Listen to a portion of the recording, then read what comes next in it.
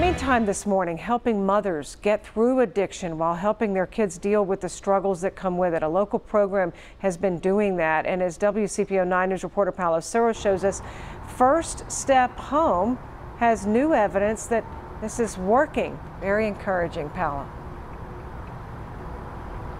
Yeah, that's right, Julie. Good morning. It's called the Child Resiliency Program, and in just a year and a half, First Step Home has seen children really overcome obstacles on their own while also forming closer bonds and relationships with their mother, all while living under the same roof. And I got to see it firsthand. Good girl. 2-year-old Beauty Singleton There you go. has a close bond with her mother, Misty Anders. They go everywhere together, including here at First Step Home. I balked at the idea of her going to daycare. Like, I just enjoy her so much. It's in this brick home in Walnut Hills where women receive treatment for substance abuse disorder. I've struggled with addiction on and off for some time. It's scary.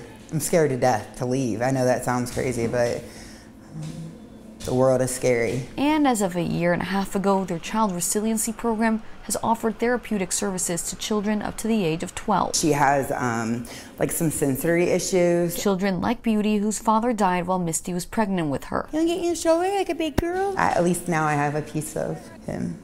She's so amazing. So the program, which offers child therapy, speech pathology, nursing care, and other services, is the reason why Misty says she has been able to grow closer to her daughter. Can you get mommy's purse over there?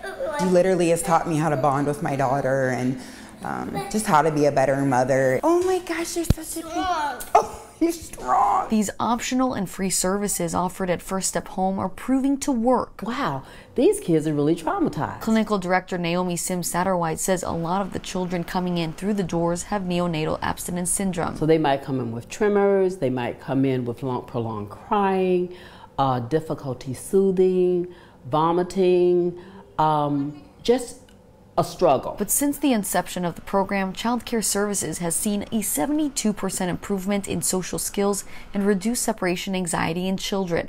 Pediatric speech therapy showed a 60% improvement in speaking skills. Good services that are being provided, they're necessary, they're essential. And Misty couldn't agree more. I didn't even want to live. Today I definitely want to live. You know what I mean? Like, there's a different part of me that's just amazing and ready to thrive. Wow.